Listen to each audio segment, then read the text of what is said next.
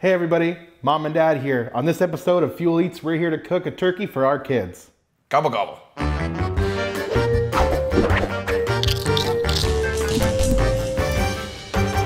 Before we get started, we'll need a couple things.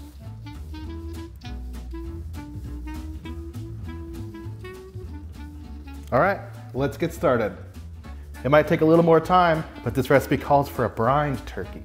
This will make the turkey juicier and more flavorful. To make the brine, combine vegetable stock, Salt, brown sugar, peppercorns. and allspice berries in a large stock pot over medium-high heat. Stir occasionally to dissolve solids and bring to a boil. Then remove the brine from the heat and cool to room temperature. This may seem saltier than NA ranked. But fear not. Salt actually helps the turkey by drawing in the moisture. Next, take your thawed turkey. Remove the neck and giblets from the body cavity. You can either discard these or put them in a pan to help make your gravy, but in our case, we're not using them. You may see a small plastic piece. But fear not. It'll pop out when the turkey reaches a certain temperature to tell you when it's done. Since we're using a meat thermometer, we won't be using it. Just leave it alone. Yep. Next, pour your brine into your bucket or cooler. Place your thawed turkey into the brine, breast side down. Add water till the turkey is fully covered. Add ice. Then, refrigerate or set in a cool area for 8 to 16 hours, turning the bird once, halfway through brining. That brings us to where we are now.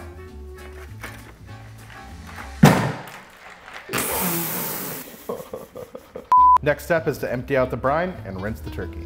We're gonna drop this, Matthew. No, I believe in the power of friendship. Go! Go. Oh, we're good. We're going easy. Mr. Turkey. Got it. You got it? Oh, I got him. What's our turkey's name? Steve? It's Little OG. Minsock. Minsock.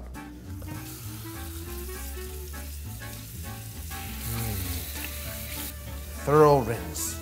You gotta rinse the inside out, remember? Yes, open up.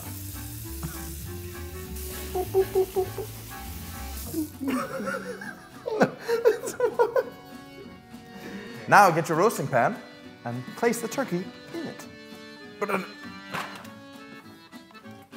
So the next step is to pat it down with some paper towels as so. When we put it in the pan, we want to make sure the breast is up and the wings are tucked under the body. Now it's time to stuff this bird. We have an apple, half an onion, rosemary, thyme, and sage. Onion. It's not that easy.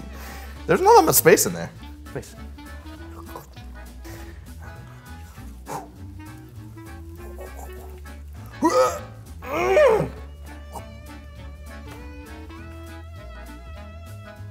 Next, we're going to coat this turkey generously with canola oil.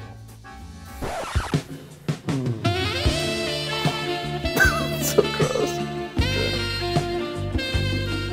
It's done. And now it's time to turn on the oven. Hold on, TazMo. After handling poultry raw, be sure to wash your hands thoroughly. Soak me up, baby. I got it. Make sure you get all your arm too. Anything that's touched the turkey is dangerous. Also, it's very important to wash your surrounding area. That means the countertops, the sink itself. That way it doesn't contaminate anything when you are already clean. Before we put the turkey in the oven, we need to put the thermometer into the thickest part of the breast. Now we put the turkey on the bottom rack of a preheated 500-degree oven. I'm gonna burn myself. 30 minutes. After about 30 minutes, we're gonna reduce the temperature to 350 degrees. All right, and now we wait until the temperature on our thermometer is 161 degrees. Our turkey is about 12 pounds, so it'll take about an hour, 30 minutes. Now we wait. Do you remember that time? Boss room. I'm glad we're playing a single player game. All right, there's nothing wrong with Spyro the Dragon. It's like, mate. Pound square. It's not where I want to be.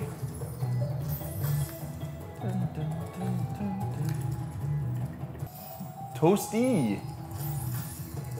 He's not burning glue though. Our turkeys reach an internal temperature of 161 degrees Fahrenheit. Now it's time to take it out. Always wear precautionary hand mittens. Voila. Now we're going to cover lightly, loosely, it doesn't matter, right? Now we're going to cover the turkey loosely with aluminum foil for 50 minutes to let it rest.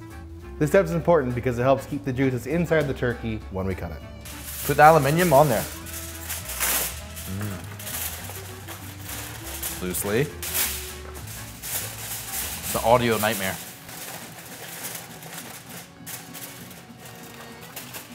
Important tip. If you're unsure whether or not this turkey is cooked enough, when you pull out the thermometer, the juices should run clear and not red. If it's red, then it's not cooked enough. Therefore, cook it more. Therefore, it's raw, and you don't want to eat raw meat. Poultry. No. Bad. Now that the turkey's done, it's time to carve it, and we all get to experience TazMom's first time carving a turkey together. Easy clap. Start with these things, the legs. You just kind of give them a little cut. Be like, hello. Wait. And with the magic of television, carve! Ta-da! Delicious. It's time to feed our children. Children, come. Hey! What? Hey! Where's my fork? Give me. No. I give you food. Is it good? Good? Okay, it's delicious. It's the best food I ever had in my life. It's incredible. It's amazing. Afek, what do you think?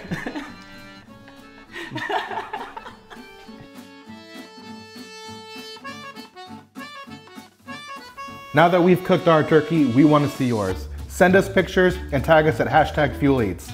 Also, if you enjoyed these videos, be sure to like, comment, and subscribe on youtube.com/DallasFuel.